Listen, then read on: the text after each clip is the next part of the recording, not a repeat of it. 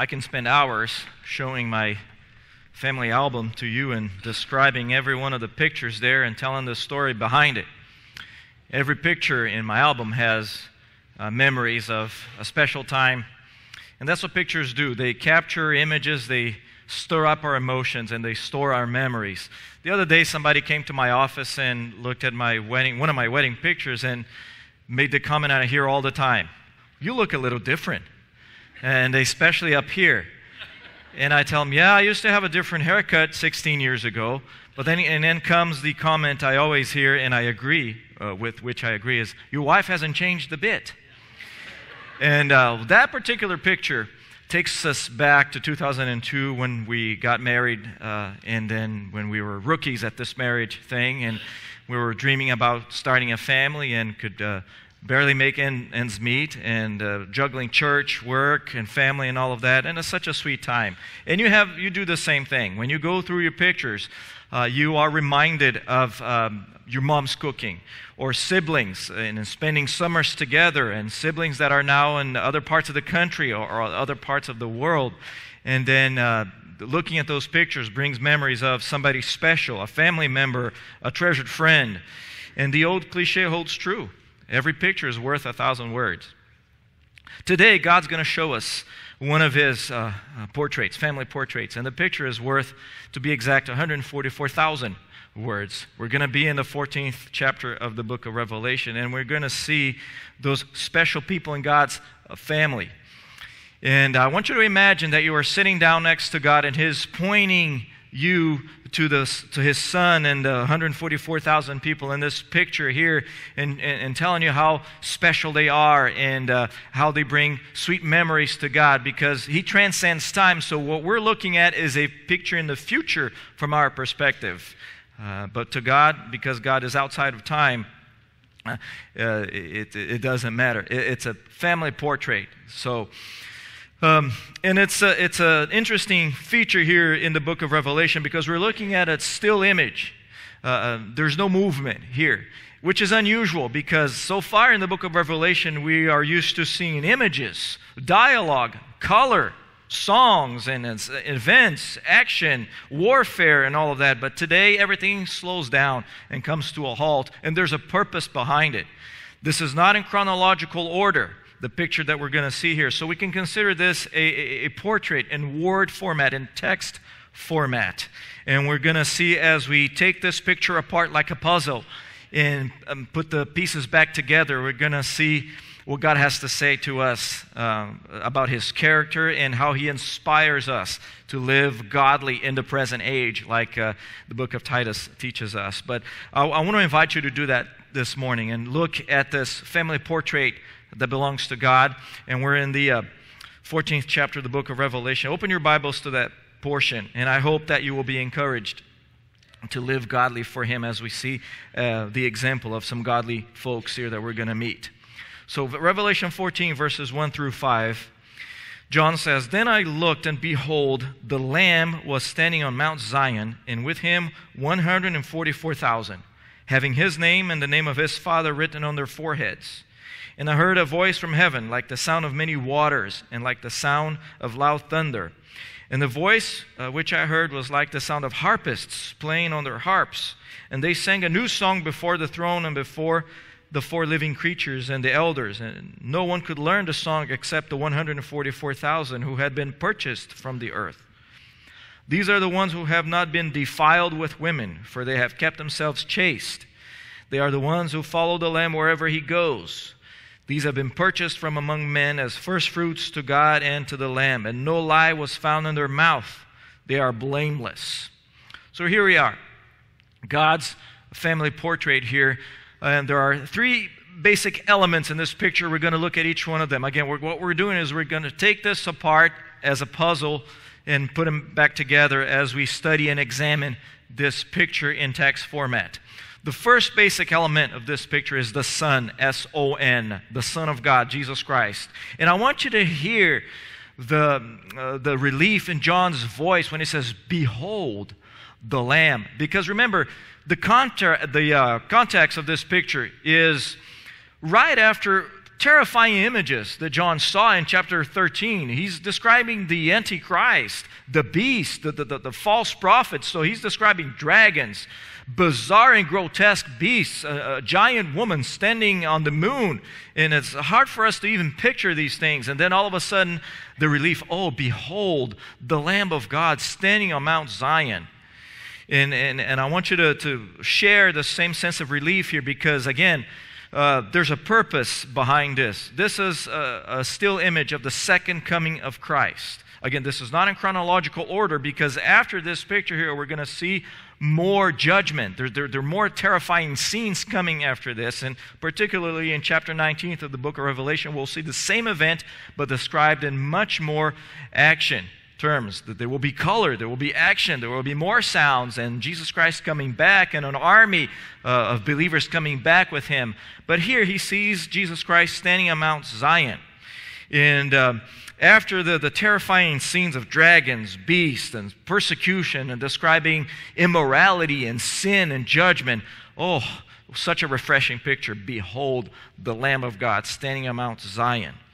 Now, this is not a scene of heaven, and the reason we know this is because Jesus Christ is standing on Mount Zion, another word for Jerusalem, and there are 144,000 people with him. And these are the folks we met in chapter 7 of the book of Revelation that God promised to preserve through this time, through the period of the tribulation. Now, if this were a scene in heaven, this means these folks would have died, and we were seeing them in resurrection form. This is not the case because God promised to keep them alive through the tribulation. In fact, let me take you to that passage, chapter 6 of the book of Revelation. And actually, chapter 7, the verse 3 says this. Starting in verse 2, I saw another angel ascending from the rising sun, having the seal of the living God, and he cried out with a loud voice to the four angels to whom it was granted to harm the earth and the sea, saying, do not harm the earth or the sea and the trees until you have sealed the bondservants of God on their foreheads. And these are the folks that we meet here. But now, go back to that image of God showing you his family portrait.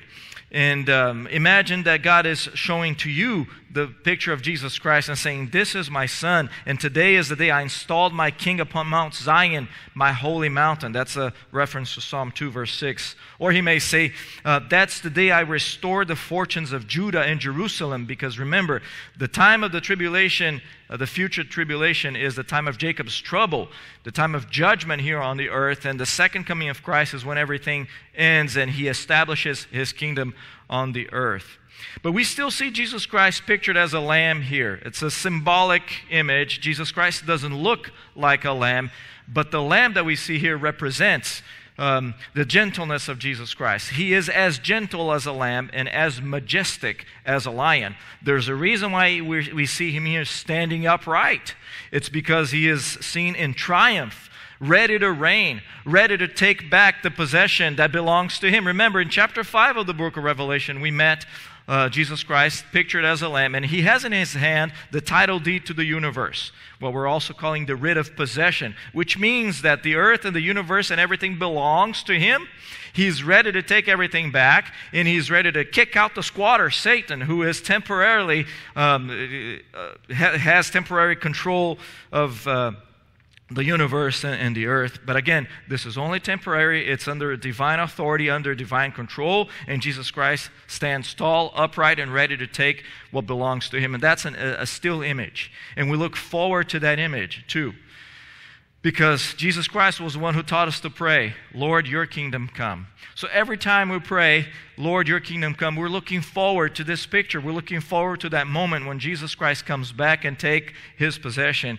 Thankfully, we're not going to be here during the tribulation of the end times. We're not going to go through everything that we see here. If you're a believer in Christ, the promise is that you are going to be raptured before all of these things happen. But according to the book of Titus, we believers look forward to this moment because we look forward to the time to the blessed hope and the appearing of the glory of our great God and Savior, Jesus Christ, like Titus says. And we have been longing for the return of Christ since the ascension of Jesus Christ, do we not?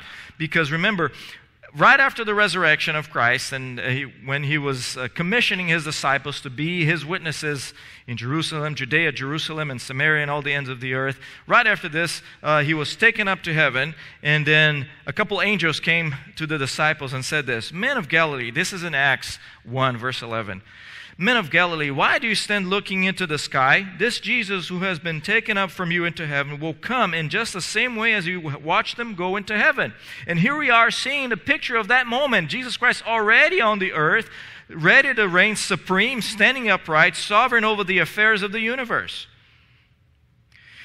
And in this family portrait, we also imagine God the Father saying, "This is my Son, in whom I am well pleased." So our eyes are directed to the Son of God, Jesus Christ, standing upright in the picture of a lamb, reigning supreme. And what a great way to go through trials. Because remember, the original readers of the book of Revelation were the 7 churches of Asia Minor. Chapters 1 through 3, they were the 7 churches of Asia Minor facing persecution, being persecuted for their faith, some of them being killed. And John also looking at all of this in the island of Patmos, being banished for his faith, for his faith. And this must have been such a relief, and that's not a bad way to go through trials and tribulation. Just imagine, look at this picture, read the book of Revelation, and imagine Jesus Christ standing tall, sovereign, and ready to take over what belongs to him. He's got you covered because he controls the affairs of the universe. Therefore, obviously, he controls the affairs of your life. Nothing that happens to you escapes the control of a sovereign God. So this is a snapshot of the second coming of Christ. And what does that teach us about the character and the attributes of God? First of all, it teaches about the faithfulness of God, because these are all promises that he made. He promised us that his Son was going to come back one day and take over the earth, and he demonstrates that faithfulness by keeping his promises. And also, we are reminded of his goodness and kindness, because he's raising up a group of people to be witnesses of Christ during that time, which are the servants that we met here. So the first element of the picture that we're looking at is the Son of God, or the Son, the S-O-N. And now let's look at the servants in verses 1, verse 4, and verse 5. And let's be inspired to live for him. Again, consider the context of this picture.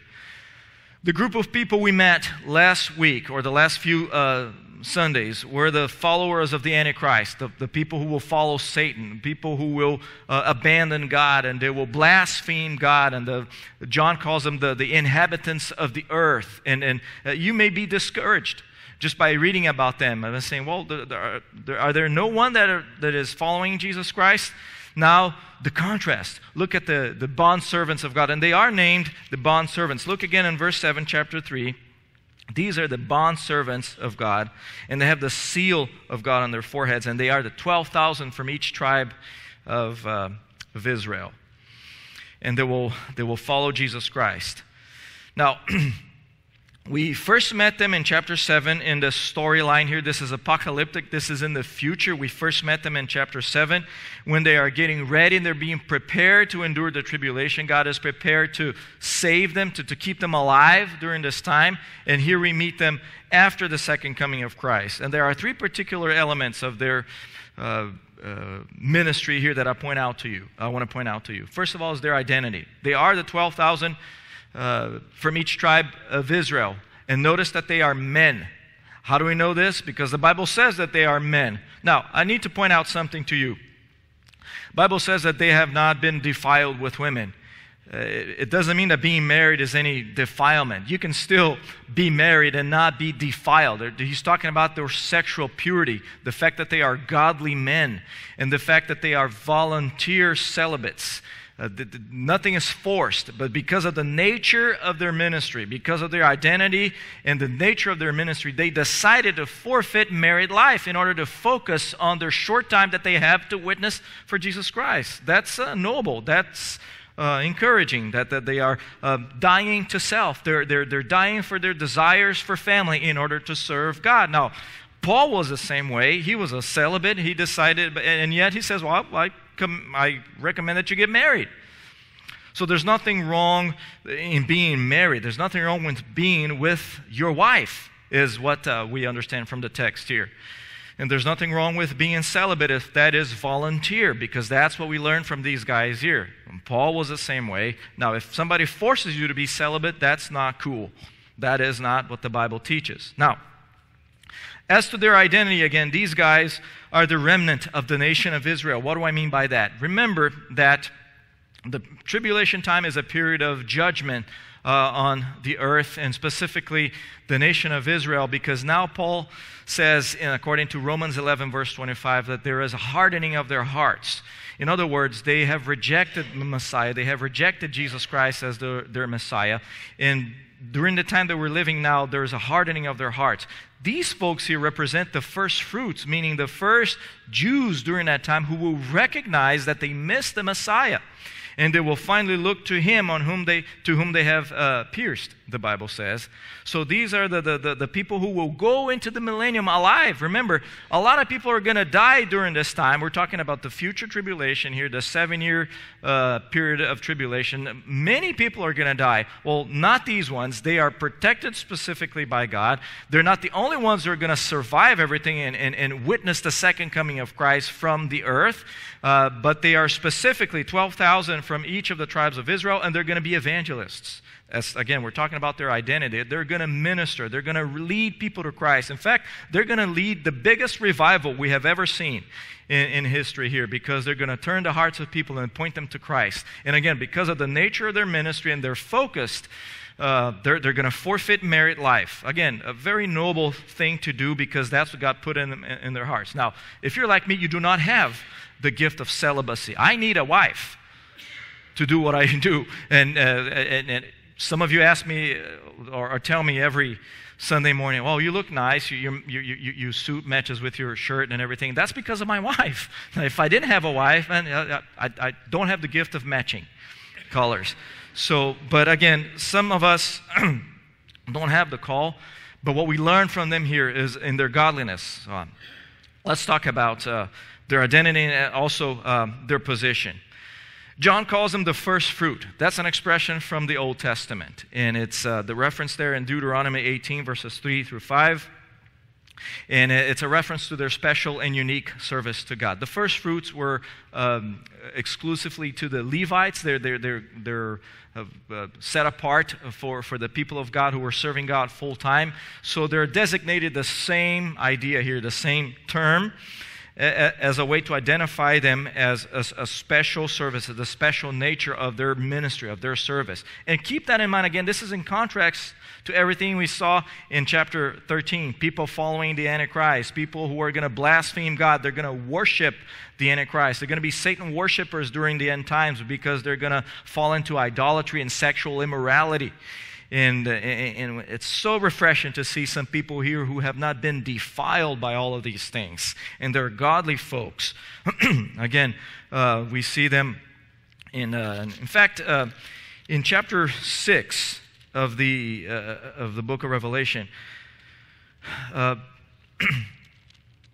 You remember some of the martyrs in heaven were crying out to God, saying, "How long, O Lord, holy and true, will you refrain from judging and avenging our blood and those who dwell on the earth?" And we met those who dwell on the earth in chapter 13, who will be persecuting believers in Christ. And then later on we see in verse 16 of chapter 6, the great day of the wrath of God has come. And who is able to stand? Remember that question? Who is able to stand the great day of the wrath of God?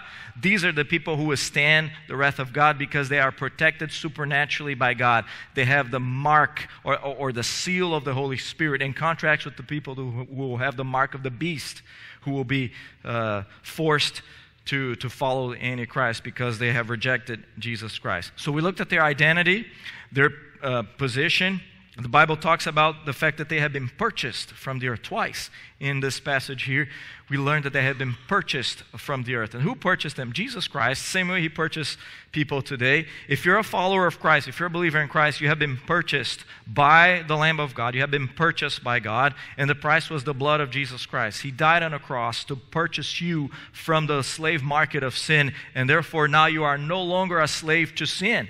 If you're a follower of Christ, if you're a believer in Christ, you have been purchased by Jesus Christ, and you belong to God twice. One, because He made you. Second, because He redeemed you by the blood of His Son, Jesus Christ. And now you belong to Jesus Christ. You are His property, and therefore no one can touch you apart from the permission of God, apart from the permissive will of God. Now, believers do go through tribulation. They do go through persecution, but that's all part of God's plan. Now, these guys here, we know very clearly what the plan for their lives is, because they're not going to be killed by the followers of the Antichrist, because they will need to go into the tribulation period. They're preachers. They're going to preach Christ during the tribulation period, and they're going to go into the millennium, and they're going to preach also during that time, because people will go into the millennium alive, and kids will be born during that time, and they will need to learn about Jesus Christ. So there will be a demand for preachers. And these guys are going to lead the way in doing that. So their identity, their position, and let's look at their godliness. Again, we've been talking about the purity of their hearts. They will serve God with purity of heart. They're not going to be forced into celibacy. But they will choose to forfeit married life or family life for the sake of the gospel, because they will understand the urgency of leading people to Christ. They know that they will only have a limited period of time to lead others to Christ. So they're going to focus 100% of their attention to following Jesus Christ. In fact, the image here shows us that they follow Jesus Christ wherever He goes, that they follow the Lamb, which means, church, that they really understand the high cost of discipleship. They really understand that salvation is free, but following Jesus Christ will cost you everything. It will cost you your comfort. It will cost you your popularity. And it will cost you criticism and everything else. But the Bible says they will be blameless, because there is no lie in their mouth. The reason for that is because they're going to be preachers. They will preach the truth of the gospel. And therefore, there's no room for a lie in their mouth. Again, in contrast with the lies that we learned about the false prophet. Remember the second beast that we were talking about in chapter 13 of the book of Revelation? The false prophet who will deceive the whole world into following a one-world religion, into following the Antichrist, following which really is a demonic, a satanic system of religion, probably based on works. We know it's going to be there's going to be a lot of idolatry involved. There's going to be a giant image, statue worship, graven image worship. These are all lies. But these guys here are not going to speak any lies.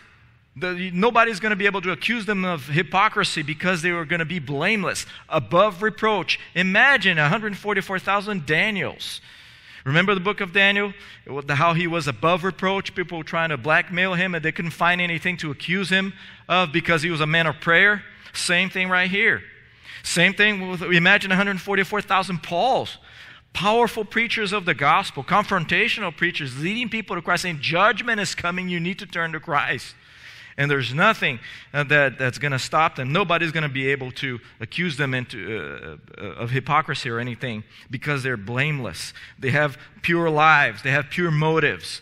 They serve God with excellence and purity of heart. And what a great example for us. I hope you're inspired by these men here, the lives of these guys. They understand the high cost of discipleship. They follow Jesus Christ wherever He goes. In fact, let's look at the lessons we learn from them right here, from the lives of these folks here, their ministry, their identity, their position, and their godliness. First of all, none of us here has a visible mark in our bodies that signify that we belong to God. That's not a common thing that happens in this age. It's going to be visible for the people of that future time, but We're all sealed with the Holy Spirit, are we not? If you're a believer in Christ, the Bible says you have been sealed with the Holy Spirit of promise. That's in the book of Ephesians, chapter 1, verse 13, and also chapter 4, verse 30. Friend, if you are a believer in Christ, if you are a follower of Christ, the Holy Spirit came into you the day you decided to follow Jesus Christ, the day you came to Christ and you repented and you turned to Him in faith. You may not have felt it. Maybe your only emotion was conviction of sin. I got emotional when I became saved because I realized such a wretched sinner that I was and such a great Savior that I had. And I got a little emotional. That's normal for people to be emotional when they get saved, but you don't normally feel the Holy Spirit coming into you. And that's the feature of this time. We have the seal of God in us, which means in the spirit world, when people look at us in the spiritual world, they recognize that we belong to God and we are His property. And the seal of the Holy Spirit also functions as a pledge of the future promise that we'll have to inherit the kingdom and we'll inherit everything that God has for us. In fact, that's in 2 Corinthians 1:22, the pledge of that promise. Now, God has not promised to keep us alive during a time of tribulation here during this time, like He did with these folks. But let me remind you that He did that to the church in Philadelphia in chapter 3, verse 11, again, representing every church that there ever was. Those 7 churches, remember, they represent every church from the time of Pentecost until the day of the rapture. And in chapter 3, verse 11, He promised to keep them saved from tribulation that is coming to the whole world. And the evidence of that is we don't hear the word church anymore since chapter 4 of the book of Revelation, the end of chapter 4. That's because the church is no longer on the earth, which means, church, that we will be raptured out of here and protected from this time of tribulation. And the security that we have and the seal of that promise is the Holy Spirit in us. We have the seal of God. Now, second, if you belong to Christ, you have been purchased by God through the blood of Jesus Christ. And what were you purchased from? Listen to Paul, first chapter of the book of Colossians, verse 13. He rescued us from the domain of darkness and transferred us to the kingdom of His beloved Son. So if you belong to Jesus Christ, you no longer belong to the kingdom of darkness. You now belong to the kingdom of His Son. But as Americans, we're not too fond of kingdoms, are we? We like republics, right? Because we 200 years ago, we broke away from a kingdom. Well, this is a benevolent kingdom. This is a benevolent theocracy. I mean, that's a redundancy. The theocracy is benevolent if Christ is reigning. So we're no longer slaves to sin. If the Son has set you free, the Bible says you are free indeed. And we're no longer condemned by our sin. We're no longer controlled by our sin. Did you know that? If you have been purchased by God with the blood of Jesus Christ, one of the benefits of that is you are no longer controlled by sin, which means you are able to overcome your sin. You are able, whatever that sin is, you are able to overcome it because sin has no more power over you. Sin has no more control over you. You are no longer condemned by the power of sin. You have been set free. But the third example that we have from these guys here that inspire us to live godly lives is, again, they encourage us to live sexually pure lives in a culture that is overly sexual. And that's what this means here, that they have not been defiled with women, which means they are pure. They have pure motives, pure hearts, and that we should follow the same example. Now, it doesn't mean all of us here are going to be celibate. Some of you are looking for a spouse, and I know that. In fact, I can help you find one. But you need to find a godly spouse. And like the Bible says here, if you're a believer in Christ, you need to be looking for a believer to be your spouse. Again, we've talked about the godly men, and we talked about godly husbands and wives here, and it comes over and over again in our studies, in our homes and everything, the checklist that you need to be looking for as far as spouse. Again, if you need help with that, we'll help you. But that's God's standard for His followers, to live lives that are sexually pure, which means, my friend, if you're married, your attention, your intimacy belongs to your wife alone or to your husband alone. And I know some of you men here are struggling with that because you've been looking at websites you're not supposed to look at, and you know it. And friend, let me encourage you to keep a pure life and to not look for intimacy outside of your marriage, come to us and we'll help you with that if you're struggling with that. But follow the example of these guys here. And the same thing with some of my sisters here. Maybe you're looking for romance in the wrong places. Maybe you're looking for somebody else to listen to your problems when you need to go to your husband. Again, we will help you with that because that's our joy to do as a church. But then you need to look, that's God's standard for you. But you may say, Pastor, too late. I've already violated that principle.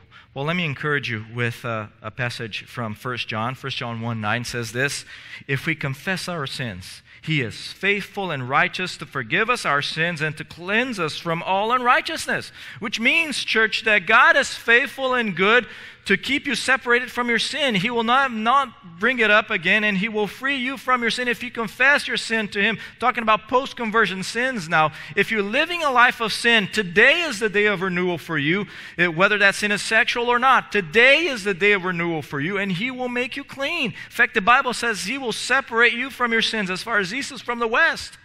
But you need to confess to Him, and you need to confess to your wife, and you need to confess to your husband as well.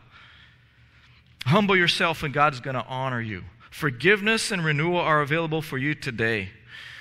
Remember the words of Jesus to the adulterous woman, a sexually impure woman. Go and sin no more. Go and sin no more. So make today the next day of the rest of your life. A life of purity. A life of being clean from sin. Inspired by these guys here that we see in God's family portrait. But the fourth example here is, like these guys, we must always speak the truth. Now, what do I mean by that? We know the truth is not a concept, because we as believers in Christ, we have been set free by the truth. The truth is not an idea. The truth is a person, and His name is Jesus Christ, and we know that because we have been saved by Him. The Bible says that He manifested Himself to us, and our culture is so confused about truth. Some people say you can't find it. Other people say you must fabricate your own as long as it works for you. But we know that that's not the case, because Jesus Christ Himself says, I am the way, the truth, and the life, and no one comes to the Father except by me. And we know that because we have been saved by that truth, and we know truth is not relative. Truth is a person. And His name is Jesus Christ. And like these guys here, we are inspired to keep speaking the truth all the time. What that means is you just saturate yourself with the life of Jesus Christ. Read about Him in the Bible. We're reading about Him now. We're looking at a picture of the Lamb in the second coming of Jesus Christ. But there are 4 Gospels that you can go through and read about the life of Christ and saturate yourself with Him. Read His Word, meditate on His Word, and take in as much as you can of His Word. And before you know it, you'll be evangelize it subconsciously, because the Bible says, out of the overflow of the heart, the mouth speaks. So if everything that's in your heart is Jesus Christ, my friend, you have no trouble leading people to Christ, because it's going to just naturally come out of your mouth. Just the way you talk about your favorite person, you're going to speak about Jesus Christ. And that's a good way to keep us like these guys here, speaking the truth. Now, let me share an example with you. The way I tend to do this is I read the Gospels. I try to saturate myself with the life of Jesus Christ. But there's one of my favorite songs there. Since we're going to talk about a soundtrack here in this picture in a few moments, let me share with you the lyrics of my favorite song. Since we're not able to learn the song that we heard from heaven here, I'm going to teach you one. Okay, I'm not going to sing here because I don't want to empty the place. But I'm just going to give you the lyrics. Okay, remember, we're looking about a new song because it has melody and it has instrumentation. Let me just let me just share with you the lyrics of my favorite worship song. And it's all about Jesus Christ. Every time I feel like my heart is going somewhere else, my mind is focused on somebody else or someone else other than Jesus Christ, I try to sing my favorite song here. Here it is. And it's talking about my favorite treasure. Here, my most treasured possession, Jesus Christ. O Lord, my rock and my redeemer, greatest treasure of my longing soul. True delight is found in you alone. Your grace, a well too deep to fathom. Your love exceeds the heavens' reach. Your truth, a fount of perfect wisdom. My highest good and my unending need, strong defender of my weary heart, my sword to fight the cruel deceiver and my shield against his hateful darts. My song when enemies surround me, my hope when tides of sorrow rise, my joy when trials are abounding, your faithfulness, my refuge in the night. Now that's a good way to keep reminding yourself of Jesus Christ and your most treasured possession here, the Lamb of God standing tall, upright, ready to take possession of the world when trials are abounding. When you feel the hateful darts of the enemy aiming at you. If you have a favorite worship song, and I hope it's all about Jesus Christ, and I encourage you to listen to it all the time.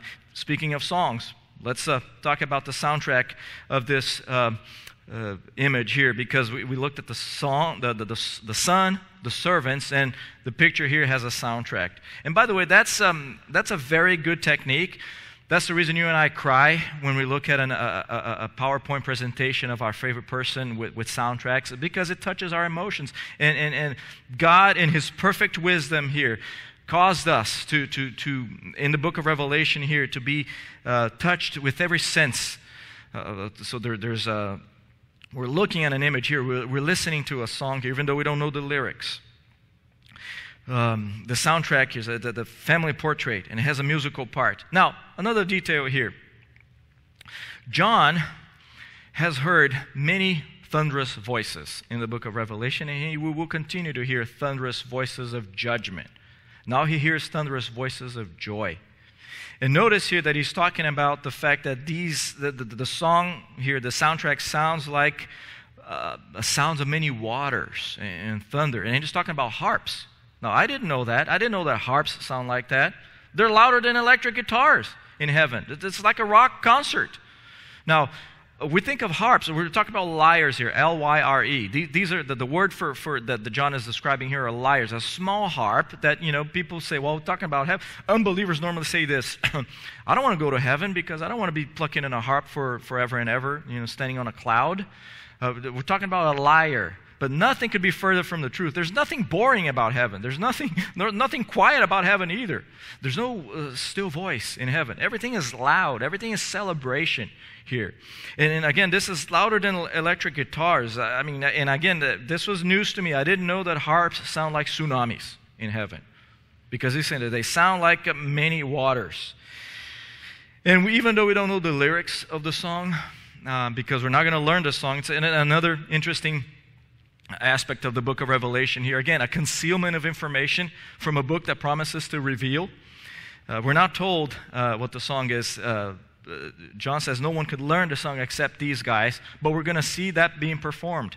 If you're a follower of Jesus Christ, you're going to witness the second coming of Christ sideways, because we're going to come with Jesus Christ on that day, and we're going to reign with Him, and we're going to see them perform this song, even though we don't know the lyrics now.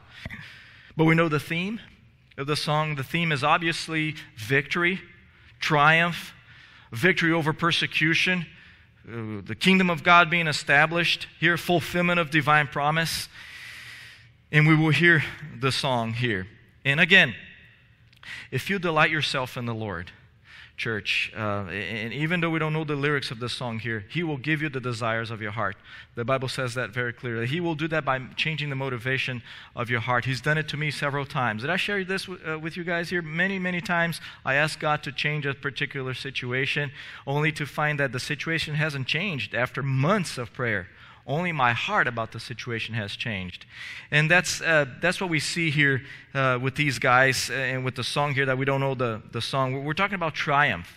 If you have been struggling with something, if you find yourself in a period of trial and you're going through a divine appointed time of trial or tragedy, I encourage you to think about this image here, this picture, and delight yourself in the Lord.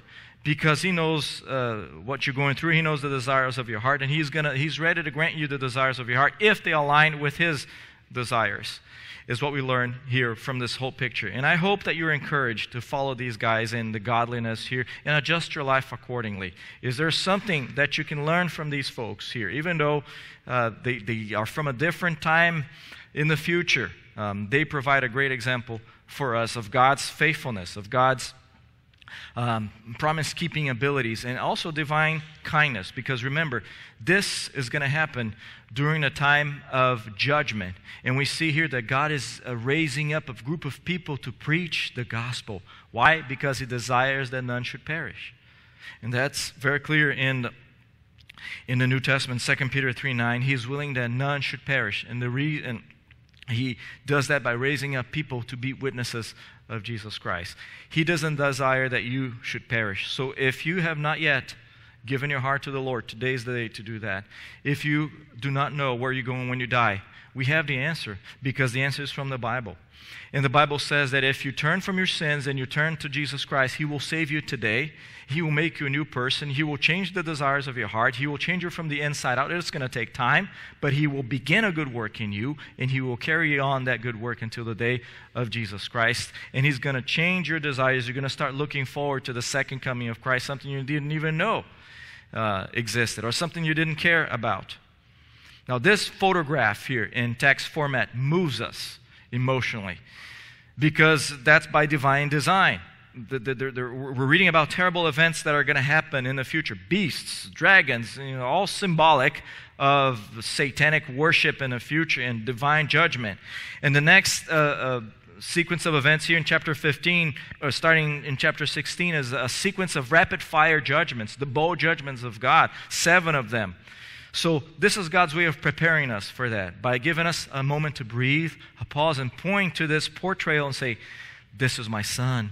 I want you to look at Him standing tall, Jesus Christ, ready to conquer the earth and ready to take what belongs to Him, that the usurper has been in control under the authority of God for far too long. And it's time now, according to this the timetable here in the book of Revelation. But again, we're going to see everything in movie format, if you will, in chapter 19, when we see Jesus Christ coming down to touch down here on the earth. It's a sequel to that.